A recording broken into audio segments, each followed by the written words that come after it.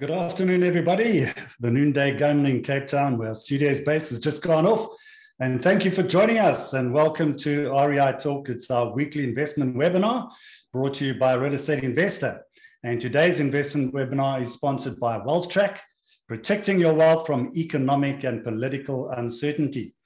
My name is Neal Peterson. I'm the founder of Real Estate Investor, South Africa's leading independent digital real estate platform for over 14 years, geared for investors, landlords, developers, property practitioners, and entrepreneurs.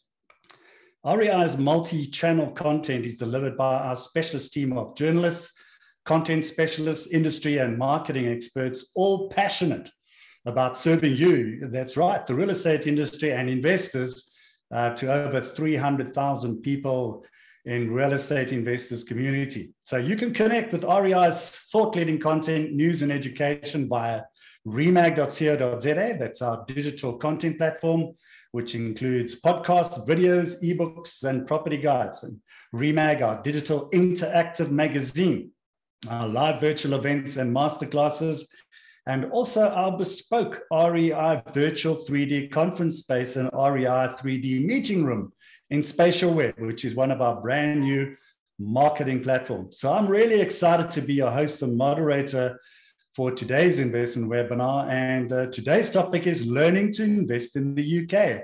And that is without living in the UK, and even if you only have a South African passport. On to our discussion today, learning to invest in UK property without living in the UK, and even if you only have a South African passport. We do know that a large contingent of active investors invest in real estate as their choice. It has proven itself many times over as a solid investment.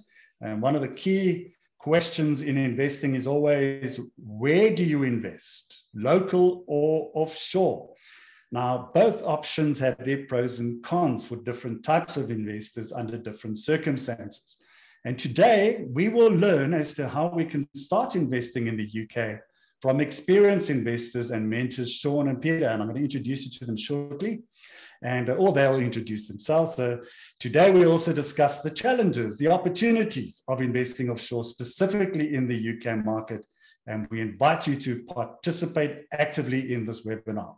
So without further ado, let's meet our two expert panelists for today. First of all, Sean, would you please introduce yourself to the audience? Hi, good morning. Well, good afternoon, sorry, Neil and all of the attendees today. My name is Sean Thomson. I've been investing in the UK property market for just over 17 years now. Can you believe it? It's starting to feel a bit old. I live in Plettenberg Bay in beautiful South Africa and have been doing so for the past 5 years. So inherently practice what we teach all of our students is I live here and I invest in UK property. So, you know, that's exactly what we've set up WealthTrack to do, is how to guide people down that journey effectively. Fantastic. It's great having you on board, Sean, and we look forward to hearing how you did it. Peter, can you introduce yourself to the audience, please? Good afternoon, everyone. So my name is Pete Marthinusen. I'm a co-owner and director of WealthTrack. I live in Johannesburg. I'm an active property investor in the UK.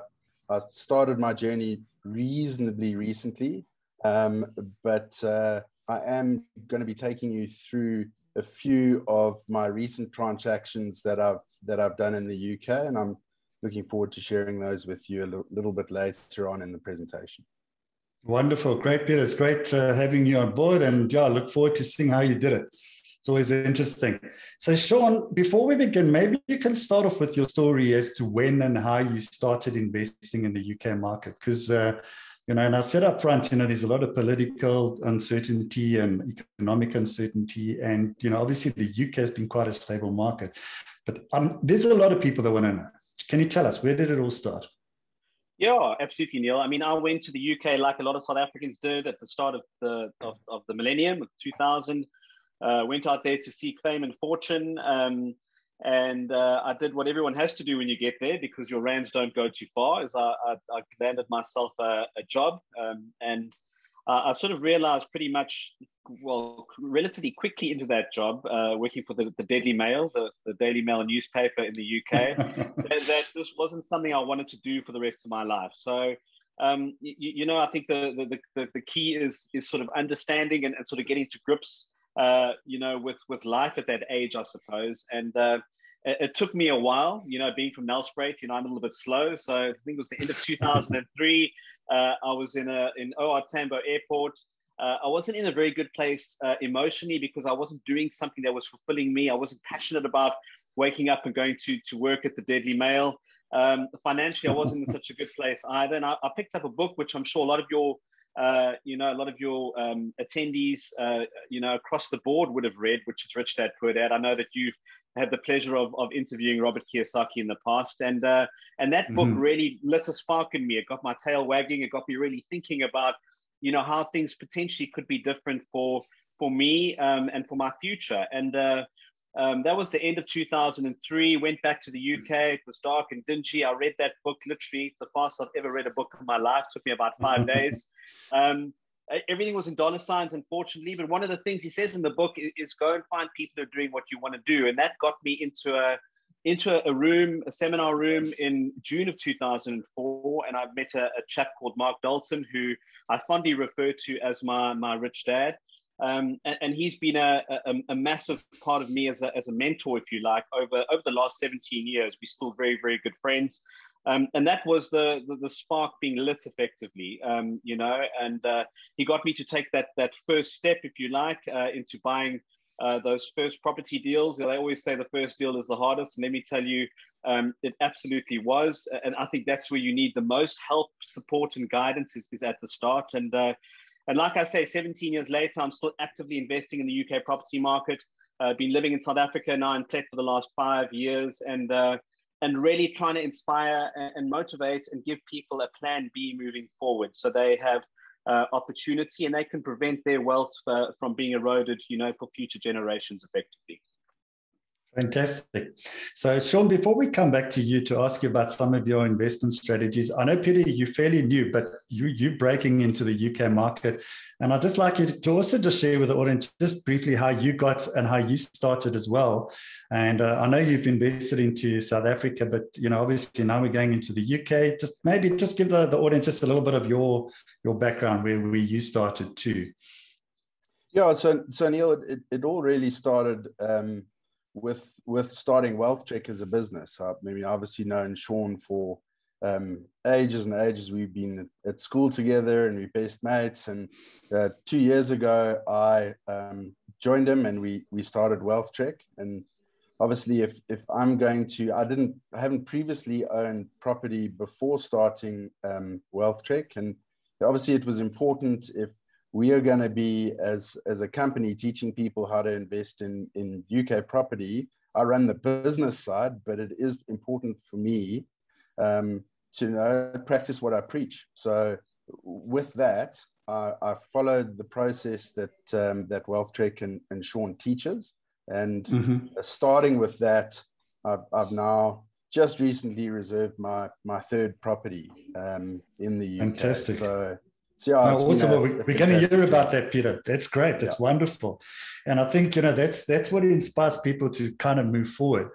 And so Sean, starting with you again, tell us some of the investment strategies that you've applied. And because I'm sure that's where a lot of people are probably sitting over here and they're saying, listen, I'd love to get into the UK market. How do I get in? So maybe share that. Sure, Neil. I think we actually talk about something on our UK Discovery series, which is, we call it the wealth triangle. It's about starting, really starting at the bottom of the wealth triangle with a low risk, low return strategy, so where things are going to be a bit more simple, so if there is a mistake, it's not the end of the world. You can recover from that. And I think that is massively important. And I followed that process 17 years ago. I started living in London. Obviously, property prices, like I'm sure everyone knows, massively expensive in London. I think at the moment you probably pay £600,000-700,000 for a little 1 or 2 bedroom flat in central London, and you can't even swing a cat around in that thing. So for me, the idea and the concept of buying in London just didn't exist. I knew that I had to move out of London. And we actually started buying property in a tiny little cotton mill, ex-cotton mill town just north of Manchester called Burnley. You know, we followed that idea of low risk, low return. So the first 3-bedroom terraced house I bought, £26,000. Can you believe it? I'll never forget the figures. We spent £5,000 refurbishing it. It valued up shortly thereafter at £42,000. So we're actually able to refinance and recycle that initial investment into building a portfolio. You know, having a look at other places. I've bought property in Liverpool. I've invested in London. About 11 years ago, I started focusing on South Wales, which funny enough is where a lot of our Wealth Trek clients do start buying, because obviously low valued property units, if you have a look at some of the stuff that Pete's buying, some of our other students are buying, you know, it allows a lot of ordinary South Africans to be able to get into the market. So I've done buying and selling property there. I've done social housing, which we talk about quite a lot. But now primarily, Neil, I focus on commercial to residential development. So taking pubs, commercial properties, and converting them back into residential. There's a massive demand in the UK market for residential property. The government hasn't been building enough property there for the last 15, 16 years. So a lot of incentives to be able to bring residential property back to life. And one of the things they've looked at is commercial real estate and converting that back into resi, as well as land development. And in fact, I've just exchanged contracts on a hotel. So that monopoly strategy of buying those 3 greenhouses and buying big red hotels now, that's the type of thing I'm doing now, but that's not where we encourage people to start. We obviously encourage people to follow a process, a strategy, you know, and get into the UK market from that perspective. Okay, awesome. I mean, there's quite a lot to absorb, and I know that you go through a process in terms of training and mentoring people through that process. And I mean, so Sean, I think one of the questions is obviously, you know, with the pandemic, I mean, we've been in hard lockdown since end of March 2020. So, I mean, how has, you know, because Wealth Trek's been around for a while as part of this process. So maybe just share how that started, and also how your investment sort of strategy and Wealth Trek in collectively hand in hand evolved with the onset of the pandemic, and also probably pertaining to the UK market. So maybe do you want to just share a little bit about that? Yeah, absolutely. I mean, you know, I've always had a passion for lighting the flame of possibility in other people, just like my rich dad did for me in 2004. That's become a real passion for me. And you know, I've been fortunate to mentor for Robert Kiyosaki for many years. I've spoke or been to lots of places around the world, Australia, Europe, UK, South Africa, to speak about property investment, and obviously more specifically UK property investment strategies. So it was about, you know, 2016, moved back to Plet. You know, I could see the opportunity, you know, a lot of normal South Africans wanting to get money out of South Africa. Not necessarily just high net worth individuals, but normal guys, you know, at a braai talking about, you know, looting or corruption that had happened, or prescribed assets where the government's taking, you know, hold of your pension money and investing it into state-owned entities, the currency, interest rate, all those things that we're not here to talk about. You know, that is a lot of braai talk. So the idea of that plan B, you know, is what people talk about. So you know, I think the bottom line was that people wanted to get into property, you know, in, you know, offshore property. I mean, and I'm sure you would be the first to agree, you know, it's not reinventing the wheel, you know, that is a buzzword and has been for a long time. I think the bottom line was looking at how we could help normal people, you know, not £1 million property deals, and how we could you know, allow them into a system, okay, that I think is a bit more unique. And Pete, you know, sort of touched on the fact that buying something, refurbishing, and then refinancing, that sort of idea was really what we focused on. So Pete said it, we've been friends for way too long. I think we were 12 years old when we met first at Pretoria Boys High School. He's obviously got a background in education, the seminar industry. I think for me as well, he sort of touched on it, but I could feel the hunger that he wanted to get, you know, he'd bought some property in South Africa, but wanted to get property into the UK market. So there was that certain hunger there. So we sat down, we put our heads together. We thought about how this could work, you know, effectively how we could create an educated South African investor buying into the UK property market. And then on the other side of the coin, leveraging, a network that's taken me 17 years to build. So interestingly enough, the initial idea, was live seminars, was buying trips into the UK market. That was November 2019. Very shortly after that, boom, COVID happened. So we had to pivot and we had to look at what we could do. And obviously, I think, what happened was WealthTrek took a lot of their training online. And I think that's been a blessing in disguise, because it's not something I was thinking about or Pete was thinking about at the time.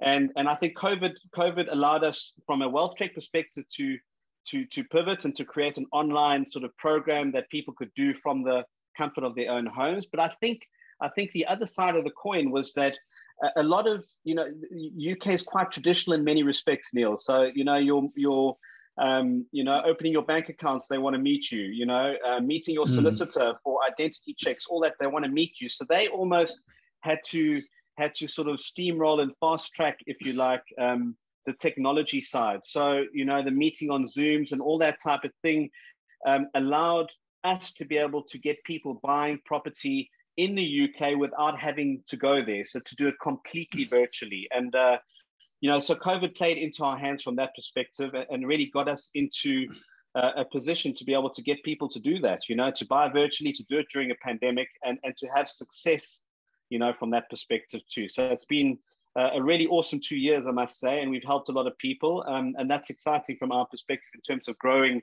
the business moving forward. That's fantastic.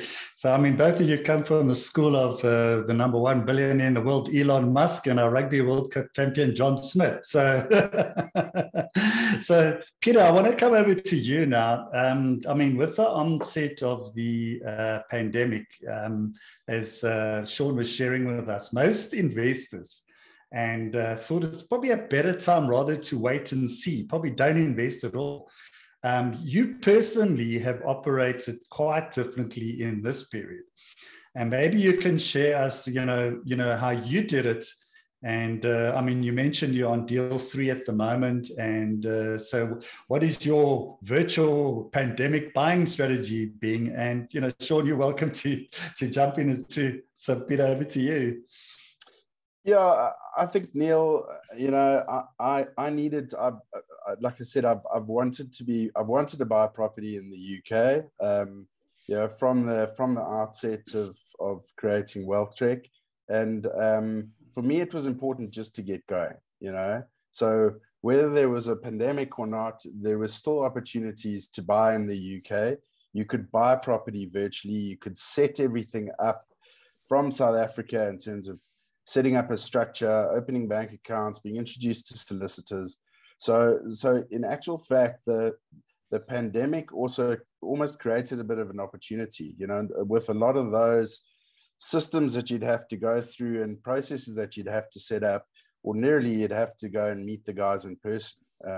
So it created an opportunity to actually do everything, from South Africa without going to the UK. And I sort of leveraged Sean's huge amount of knowledge and got going. There's never a better time to get going than right now. And I sort of took that on and pressed the button and bought property there. And it's been a fantastic experience. I'll share one of my deals a little bit later on, but it's been a fantastic experience. Awesome, great. So I think now we want to get into sort of some of the mechanics of the investing, and so I'm pretty excited that this fact that you guys have took the step going forward. So Sean, I mean, I know you call it investment secrets. I rather say investment principles, because you're actually going to let the secret out. And remember, secrets shouldn't be secret. You've got to get it out. But you're going to share that with us now, on your journey in UK investments. So maybe you can tell us, what are those 3 big investment secrets or investment principles? Because I think that's quite important. Everybody has a certain way, and they've found a certain things to work for them really well. So we'd love you to hear what you've got to share with us on those secrets. Well, awesome, Neil. If you don't mind, I've actually prepared a presentation, so I'm gonna share that presentation now. Great stuff. And just really go through what I think is massively important for people who are considering going into the UK, are considering property as a vehicle to be able to invest in. Three secrets, principles of UK property investing.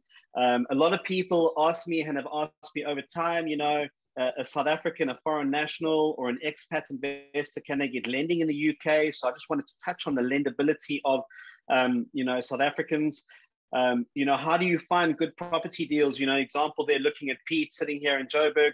How has he managed over the course of the last 12 to 18 months to buy 3 properties that are going to make him a really good amount of money? So, how do you get those property deals coming and landing in your lap? I think that's something for people to understand and get their heads around. And then I'm not a big new build, a big believer in the new build model, which is where a lot of people and South Africans invest their money. I want to explain, certainly from the UK perspective, why I think it's something people should try and avoid if possible. So let me go into the lendability first off. I think the bottom line with lendability, Neil, is that if someone were to phone up a high street bank, HSBC, Barclays, today after the webinar, and they'd say, look, my name is Johan van Wyk, and I'd love to buy a property in London. Can I get lending? Okay, the high street bank will say absolutely no, because what they want to know is, where are you resident? And if you're resident all the way here in South Africa, okay, you won't get lending. So calling a high street bank is an absolute no-no. I think the most important thing that you need to have, and the most important member of your team in terms of funding, obviously, is going to be a broker. So a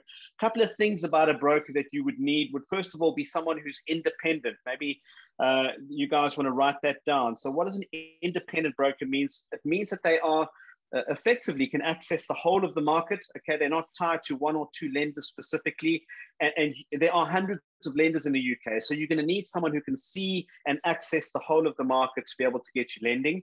The other thing I would say is massively important is that they would need a specialization in foreign and expat mortgages. So on our UK Discovery series, we actually explain to you the difference between a foreign national versus an expat. But that would need to be a specialism for them, having placed finance for people who don't reside within the UK. So that is incredibly, incredibly important. A couple of key differences between the UK and South Africa, very quick on the finance side.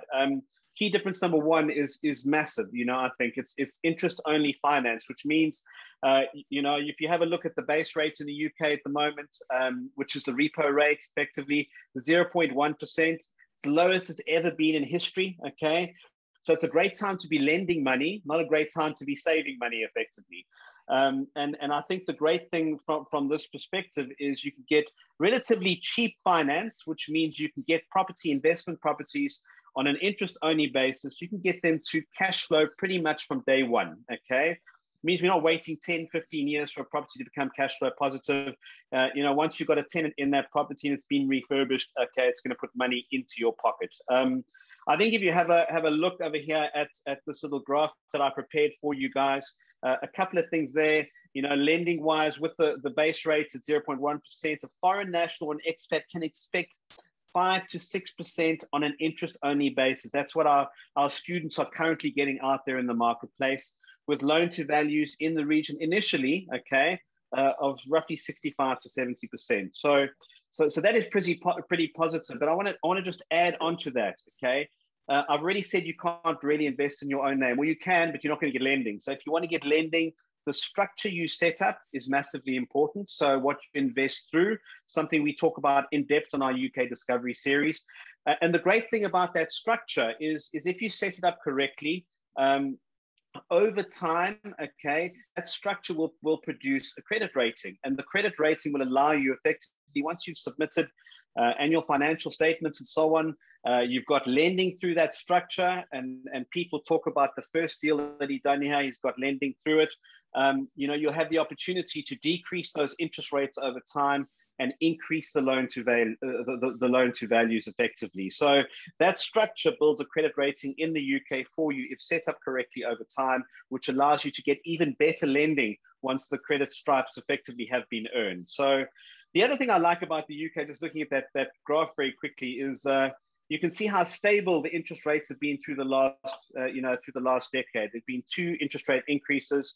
They can't decrease the interest rates anymore because they're at the lowest point they've ever been at 0.1%. And for me, I like stability. That's why I like the UK market. If you have a look at what has happened. Neal, the second key difference, which is also key, is the ability to be able to build a portfolio. And this is why I love UK property, because I'm very much, and Wealth Trek and Pete, we're very much in the marketplace of encouraging people to buy dirty, smelly properties. In fact, the dirtier, the smellier, the better, if that makes sense. The smell is the smell of money. That's what I've always been told, and that's what I believe. So the ability to buy something that's dirty, smelly, refurbish it, okay, fix it up. That for me is where you make your money. That refurbishment process allows you to increase the value of the property, okay? And once you've increased the value of the property, you have the ability to refinance that property. So you can refinance at the higher value, which allows you to release a percentage of your money into future property deals. And that's pretty cool because you can do that within 6 months. So you can buy something dirty, smelly, fix it up. Okay, it's worth more. You go back to the bank, you refinance at the higher value, you pull out some of your initial investment, and you can, invest that into further property deals moving forward. So what that means is you're not tying up huge amounts of capital at a low return on investment, in 1 or 2 property deals. And this certainly is a process we teach on our Discovery series. We go into far more depth and give you a bit more detail on how that works. So that is the first thing. I think the second key secret or key principle, I'm going to call them from now on, Neal, is how to secure good quality negotiated, below market value property deals. So you're getting them below what they're worth. You're getting something that's dirty and smelly. How do you do that? When you're 13,000 miles away from where you're investing. And the solution to that is pretty simple. You need someone on the ground who's going to be able to do all of the legwork for you. They say to every problem there's a solution. And in this case, the solution is utilizing a property sourcing agent. So what is a property sourcing agent? First of all, it's the opposite to an estate agent. So an estate agent works on behalf of the seller of a property. A sourcing agent works on your behalf. So effectively a buyer's agent. Okay, they do all the legwork. They get out there. They've got adverts out. They're visiting estate agents. They're viewing properties. They're putting offers out, and their job effectively is to bring you a negotiated property deal, and they charge you a fee for that. Okay, so they work as part of your team. A couple of things about sourcing agents: they need, like an estate agent in the UK, need to have a certain level of compliance. In order to legally accept monies for charging a commission to find deals. I'll give you 2 here very quickly. I know we're limited in time, so they need to be registered to the Property Ombudsman in the UK, and they need to be regulated for any anti-money laundering supervision. Okay, quite a big word there for a South African guy. So on the UK Discovery series, we go through the 5 compliance levels. We go through that in detail so that you know how to vet a sourcing agent in the UK and make sure that you've got the right one, because I say beware, glossy brochures. Sometimes people they know how to make deals a lot better than they look. So I think that understanding from an education perspective, compliance, how to vet someone, and then B, how to run the due diligence on any deal you're looking at in the UK from South Africa with that knowledge, I think is incredibly, incredibly important. So I do have a video here for you guys. I just want to show you, this is one of our sourcing agents all the way in Wales, chap called John. You'll recognize the accent when he talks. He's a South African. And he just shows you the typical type of property deal that you are able to find in the UK market. So let me just bring the video up for you. So this is John. Hi, it's John Stoker here, just having a look through a property in South Wales. This is a prime example of what we buy for our clients, usually in the region of between 40 to 65,000 pounds. We spend between 20 to 30,000 pounds rectifying them, and then we put them back on the market between 90 and 120, 130,000 pounds. Or if the clients want to retain them, we put them back on and they can then rent them out and recoup all their money after refinance, etc. I'll just walk you through quickly, just to give you an idea.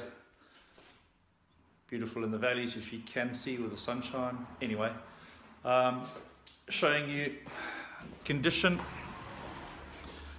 sort of things that we're looking for. We'd be looking for damp on the walls. I'll try and do that. Yeah, damp on the walls that we're looking at rectifying. If we walk through, we can see the kitchen. Sorry, it's getting dark a little bit early here, but dated kitchen, which would be completely ripped out. And then if we walk back here, just backwards, go into lovely downstairs bog and shower, which again we would rip out to try and force the value. One of the most important things that we do in South Wales is we have access to the local authority houses to homes loans, which when you pay cash for these properties, allows them to give you a loan, an interest-free, no payments loan for up to £25,000 to help refurbish the property, and that will be paid off once you sell or rent out the house. Okay, so this specific house again, you can see a little bit of damage from the outside, some more water coming through. We don't see that as a problem, we see that as an opportunity to be able to force value, because the owner obviously can't sell the house for full market value. This one's got another upstairs bog, another bedroom, and you can see over my shoulder, you can see some more damp. Again, not a problem, just an opportunity to create additional value. And there's the third bedroom here, again with lovely views. And then let's go through to the little fourth bedroom. Okay, just a tiny box room, fourth bedroom. So that's really an example of a typical South Wales investment property. This one's on the market for 59,000. I believe the guy's sticking to his price, but this one would be worth 85 to 90,000. So we'd have to get pretty keen on the price. But again, like I say, this is just a prime example of the sort of stuff that we find for international investors. We find it for you, we make sure that the numbers work before we even pass it on to investors, and we have the teams where we can invite or introduce you to other teams and builders and all the rest to completely refurbish it up to pretty much new spec, and then refinance out or sell it to take your money back out again. So again, it's been John Stoker here in South Wales. Have a great day. Cheers. So really awesome there to see John and the types of things that he's able to do for South African clients. He's one of 12 sourcing agents that focus on the Welsh market. We've also got sourcing agents throughout England as well as Scotland, which we've just opened up now. So that's pretty exciting. Obviously, area-wise, always dependent on strategy. So what are your plans? You know, what is your experience? What capital are you looking to invest? And that's something we start to look at on the UK Discovery Series to point you in the right direction and have the right short, medium, and long-term plan in place. Right, key principle number 3, you know, as we finish off here on the little presentation, you know, for me, not a big believer in the new build model. I always say to people, don't fall into it. Don't go down that new build route, especially in the UK. You know, I think a lot of people end up buying just the one property that tie a lot of money up in it, a lot of capital, and effectively, you know, that money's stuck there for a long time. So I think it's more of a speculator model. So it's like buying a brand new car. It's a new product. It's normally the developer. So stuff that I'm doing in Wales at the moment, you know, the one property we're purchasing, we're going to be knocking down. We're going to be building 12 luxury apartments. The gross development value is over £4 million in that particular project. So we're looking to sell that on as a brand new entity to retail buyers, you know, whether they're investors, you know, and hoping the market's going to go up over time, or whether they're people looking for holiday accommodation. So for me, it's more the developer, the one that makes the money, more than the person who's the end user. I've been taught right from the start, 17 years into this, Neal, that money's made by adding value. So buying something below market value and adding value is crucially important. And even with perceived discounts. So the problem is obviously a lot of people or developers will discount a particular development, and it looks like it's a discount. In the UK, if you send a surveyor in 6 months after you've bought a property at a discount, they will value it for what you bought it for, because you haven't added any value. That's a key principle when it comes to surveying properties. Finance is very difficult, in terms of financing properties over there for investment purposes. When you're buying new builds, if the bank's saying they're not keen to finance them, that's normally a telltale sign.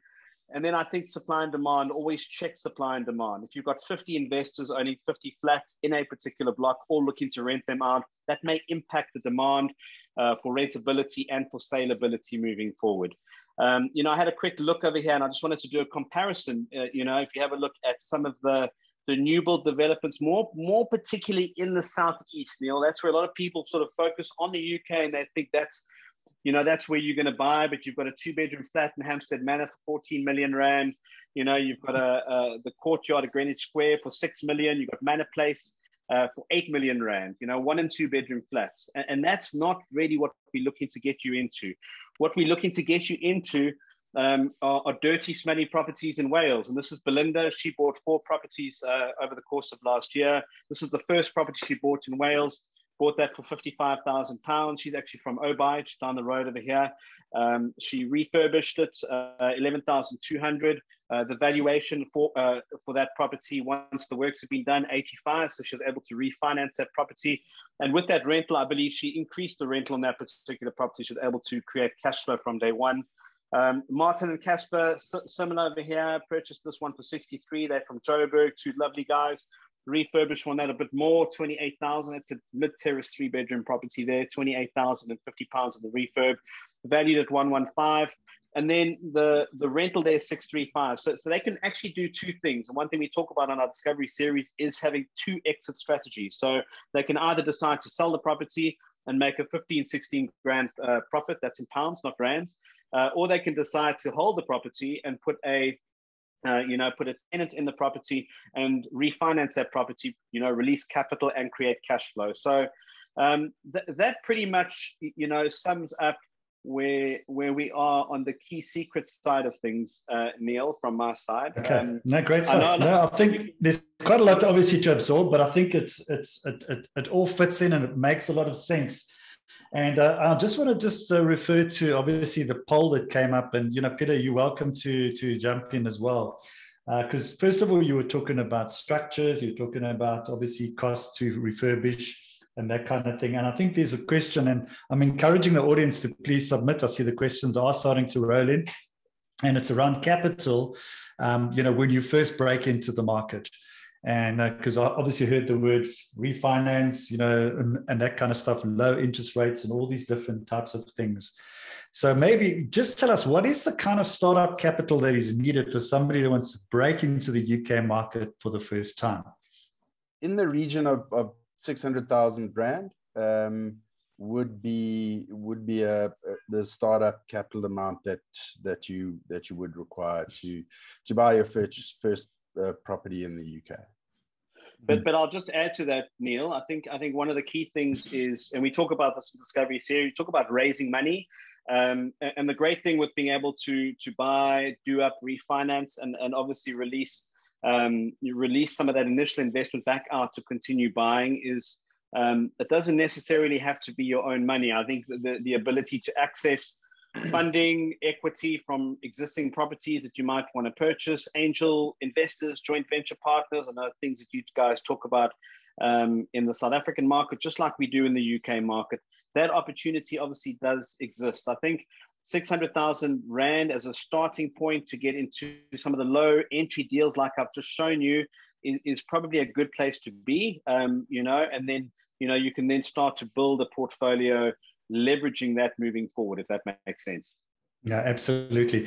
There's a question that's come in, and I think it's very important to get this out the way, because I think there is a little bit of confusion in terms of how the investment works. And somebody said, how does this differ from ShareMax? Now, I don't know if anybody know what ShareMax is. ShareMax is a company that obviously did syndicated investments, and they really took your capital. They took the money into their bank accounts, and they put that money into commercial property investments. And of course, they went belly up. And unfortunately, a lot of investors lost their money and they weren't in control of that finance. So maybe just, I think, Sean and Peter, just from your perspective, maybe just clarify, because the structure you're setting up is your own structure.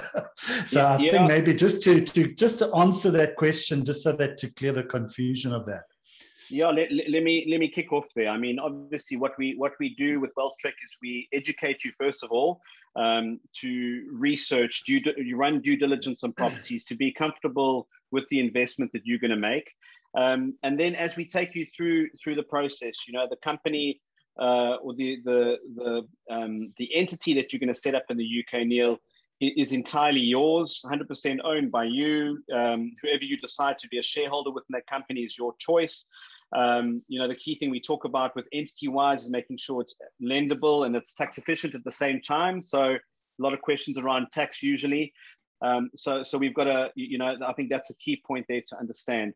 In addition to that, you know, the bank accounts, everything is your own. So WealthTrek doesn't believe in, you know, effectively us doing the investment for you. It's taking you through an educational process to give you the tools in your toolbox, and adding to that the team around you to be able to invest safely, securely, with certainty and with a certain amount of speed in the UK, you know, and not effectively give your money to someone else to do that for you. So we give you the tools, we give you the team, and then it's up to you in terms of your investment strategy, looking at different opportunities in terms of what it is you're going to do. Okay, great. So what I want to do is just take another extension of that question, and I think it's right to tackle who the owners are, you know, what happens to the title deed. So a couple of questions that have emanated from that. Do you have, and we say not do you have, and when you say you are the owner of that property, do you have the same type of ownership in the UK, such as sectional title versus full title? And this is a question from Neal Claessens.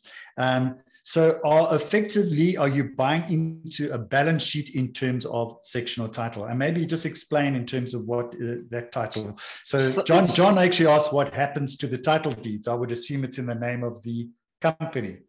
Absolutely, 100% right. So, you know, John, if you buy in an entity called John Limited or whatever it might be, obviously the title deeds of that property, which will, you know, generally be available online 2 to 3 months after you've purchased that on the land registry website, that'll be in the name of the company, 100% owned by the company. So that's the first thing. The second thing he's alluding to, obviously, sectional title in the UK, slightly different terminology. So in the UK, we have leasehold versus freehold.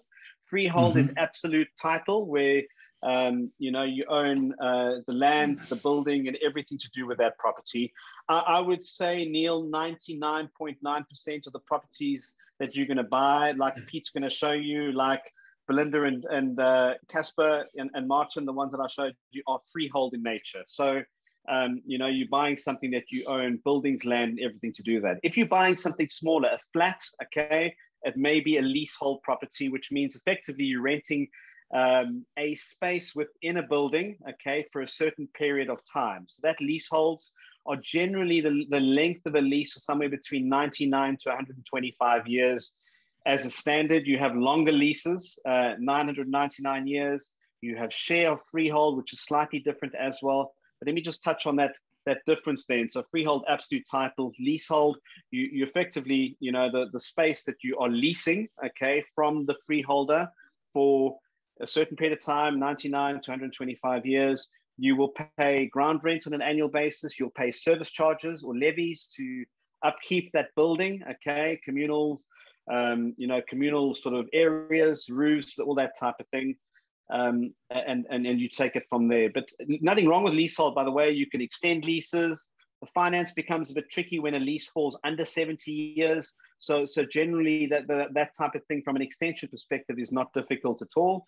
You know, but I would say 90, you know, houses is what we focus on in the mainstream will be freehold. So you'll have absolute title. Fantastic. Peter, I understand you got some deals to show us. Do you want to maybe take us through? Yes, I have, Neil. So let me just share my screen. Okay. So, right.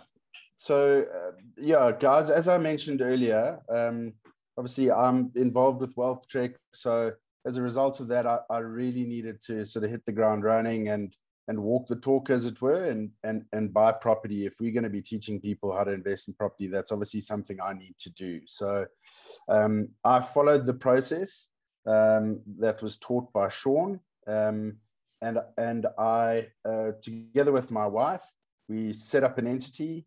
We opened bank accounts, did all this remotely from South Africa.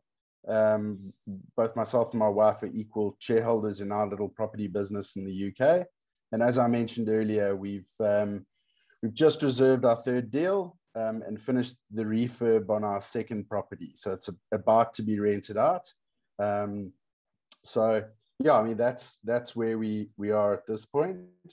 So this is the first deal that I bought. It's a freehold property in a lovely little town called Port Talbot. It's so you can see on the bottom left-hand side of the screen, that is the property itself. On top of that is the deal sheet. So that's what you would get from the sourcing agent. And some of it is quite a lot of information on that document, but just some of the sort of key numbers that I got from the sourcing agent when I reserved the property is they always put in the asking price. So the asking price on this particular property was £50,000. The agreed sale, which was negotiated by the sourcing agent, was £46,000. The estimated done-up value, once I had finished the refurb, was at £85,000. And the estimated refurb cost was £20,000. So they always provide you with a list of what they think should be done and what the estimated costs would be.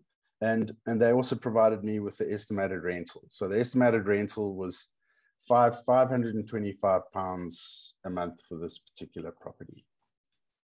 So let me, when we say that this was a fix-me-upper, they weren't kidding. Like when you talk about dirty, smelly properties, this was quintessentially that. So on the right-hand side, you can see that's the look or the sight that greeted the sourcing agent when he opened that door. So yeah, looks like a dumping site. Yeah, British mail works really well. This property actually been vacant for a very long time. You could see in the kitchen, which was almost non-existent, it had been boarded up. So yeah, it subsequently this property did qualify for council tax exemption. So if the property is in a not good state, you can apply for council tax exemption. And then as soon as you put a tenant into the property, they're obviously liable for that council tax. So that was a nice little bonus. Just some more pictures. So upstairs, there was the bedroom and the reception room. So yeah, it really was in a poor state of affairs and was really crying out for a decent refurbishment. Yeah, exactly. So it gets worse. So this was the yard. I think what had been happening is either the neighbors or the people that had been living there didn't really want to take the trash out and put it into the dustbin and get it collected. They just basically threw it into the garden. And there's a picture of the bathroom. So it was, interestingly with this property, is that the bathroom was downstairs. So you've got the reception room, you've got the kitchen, and next door to the kitchen is the downstairs bathroom with a shower. And from a South African's point of view, I think that I found that strange initially. But I think what's important is to look at it not from the type of properties and how we live here. You've got to look at it, what your tenants and the market that you're looking to appeal to require. So my first almost instinct was wanting to put the bathroom upstairs where the bedrooms are, and that would have been a mistake, because you could move the bathrooms upstairs and the shower upstairs at huge expense, but the amount that you're going to spend versus the additional income in terms of rental you're going to get is negligible, and there's a rent ceiling that you can achieve in these sort of properties. And the guys who live there, that's what they expect. They expect the bathroom to be downstairs in these sort of properties. So that was just an interesting. So just to get onto the refurb, the refurb was done start to finish in 5 weeks. The power team member that we used was Sean's builder, a guy by the name of Gareth, and just a absolutely phenomenal guy. I'll play a video as soon as I'm finished this presentation. You can see what the end product looked like, but I've not been to site. I haven't been to Port Talbot. Gareth was obviously in Wales and I was sitting in South Africa. The nice thing about the builder is he understands the spec, and we obviously wanted to rent this property out. It was a buy-to-let spec, and he just gets on and does the refurbishment. So, you know, you've got a standard sort of kitchen range that he uses, got standard carpets. So it really is reasonably hands-off from my point of view. He gets on and just and does it. You don't need to get heavily involved in choosing colors and you know, types of tops in the kitchen. It's very much a hard-wearing standard product that is fitted. Gareth would send weekly WhatsApp videos and pictures. So I'd get weekly updates in terms of what was done, and have all these videos and pictures. In terms of the staged payments, you know, the first payment was after rip out. As soon as I'd ripped everything out and taken it back to its bones, I would then do 3 further payments thereafter based on completion milestones. So you can see on the slide is just a little snapshot of what the schedule of works would be. It's a little bit less detailed than what we are used to in South Africa, but what it really is clear and concise in terms of what needs to be done and what sort of specification it's going to be done to. And then Gareth just basically got on and did the refurb. Perfect. No, great. You know, we've had, you know, Brexit, is that still an issue? And secondly, what about COVID? You know, has the effect on tenants' income and that kind of stuff? Has there been effect, that kind of stuff? Just hold on there, Pete. I'll just let Sean while you set yourself up. Maybe you can comment on that. Yeah, absolutely. No problem. I think it's been an interesting, well, first of all, Brexit was very interesting, Neil. You know, I think it was 3 years of uncertainty plus a year of trade negotiations, you know, led to a lot of uncertainty within the market. So a lot of people there that were saying, you know, that they were keen to get involved, but they held back because of Brexit. And if you look at the fundamentals of the UK market, which we study on our UK Discovery series, affordability is absolutely fantastic, you know, in terms of what properties are worth versus what people earn. Interest rates are an all-time low, so money is nice and cheap. You know, if you have a look at the fact that, you know, we've got very, very strong supply. We've got very strong demand, but very, very low supply. So, you know, there's been issues within the UK property market for many years in terms of not building enough property. A report highlighted when I started in 2004 by a lady called Kate Parker is something we talk about on our UK Discovery series. So that with employment very, very strong within the UK markets at an all-time low even after the pandemic. So I think the pandemic happened. So we sort of had Brexit, and then we had, you know, as the trade negotiations had finished, we then went straight into COVID. And COVID has highlighted how strong the property market is and what a vital cog it is within the UK property market. And I'll just let you into a couple of stats very quickly. Demand increase for property to purchase and to rent by 40%. Supply has only gone up by 3%. Rent applications, if you have a look at what Pete said there, £75 more a month, okay, has gone up by 30%. I think The key thing for me that I noticed at the end of last year when the UK went into its final hard lockdown was that the property market stayed open. So estate agents stayed open, all that type of thing, which really shows the vital cog it is in the market. Lending is more competitive. Valuation certainty. So there were some clauses written into valuations that happened within property at the beginning of last year by the Royal Institute of Chartered Surveyors, where they had obviously uncertainty clauses written into what they're prepared to value properties at. And at the end of last year, that was taken out and removed in its entirety. 62 billion more property sales in 2020, a pandemic year, versus 2019, which is quite interesting. And I think the last 12 months has just shown, what a buoyant, Pete mentioned the word buoyant, but the Welsh property market has increased by 16.7%, England by 13.3%, and Scotland by 12%. I know that looks a bit like a Six Nations rugby table with Wales at the top. Yes. But it has been it has actually positively affected the market 100%. Okay, Peter, I'm going to ask you if you could take down your video, and I'll tell you why. What I'm going to do is make a suggestion. I'm going to suggest that we obviously get your video. And for the audience here, I'm just very conscious of time because obviously we run a little bit over time. Before I move on to Sean, just to close up, because I think there has been one or two questions. Your final thoughts.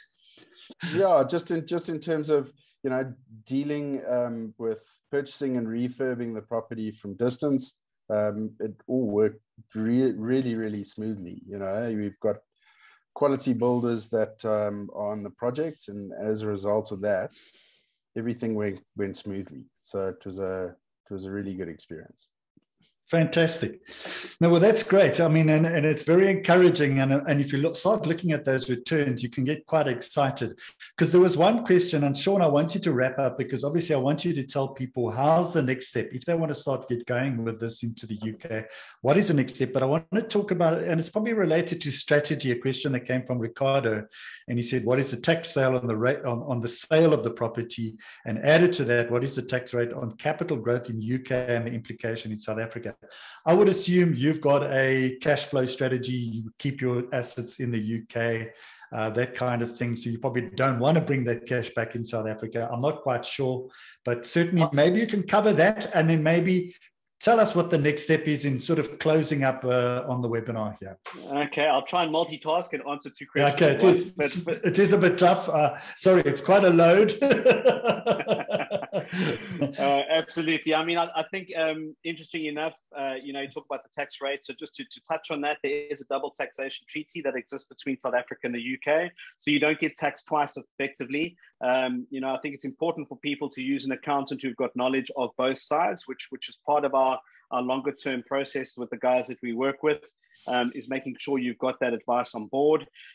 Very simply, buying through an entity. If you're buying and selling through an entity, there's no capital gains tax. You don't pay any capital gains tax or when you sell that property within an entity that you've purchased it in within the UK market. Okay, you are obviously subjected to corporation tax, which currently is 19%.